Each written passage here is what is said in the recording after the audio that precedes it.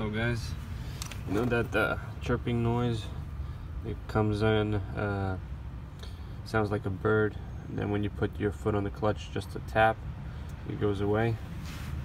I'll fix this noise by taking off the slave cylinder that pushes here against the clutch fork.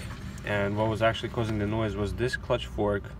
If you take this boot off, this rubber boot off, you have a pivot ball on the clutch fork to give it a pivot point of movement, so that when you engage the clutch, this moves this way. The slave cylinder pushes the clutch fork this way, and it moves on that ball, and it was loose. So when the clutch was not engaged, the clutch fork was loose, and it was pretty much dry with not too much grease, and it was rocking back and forth, creating that chirping sound. So what I did is I removed the boot, I put some grease on it slightly so none of the grease goes on the actual clutch plate, on the pressure plate, and then just to make sure it has some tension, you know, because when you put your foot on the gas, it actually gives it quite some tension, more than what I have here with this little spring here. So I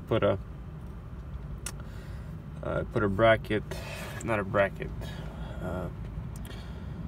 a hose clamp here, and collected a spring that I bought in Home Depot, and then I tied it off right over there where there was a hole.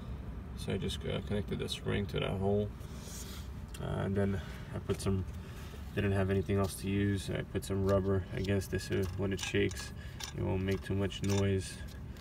I put some zip ties around it.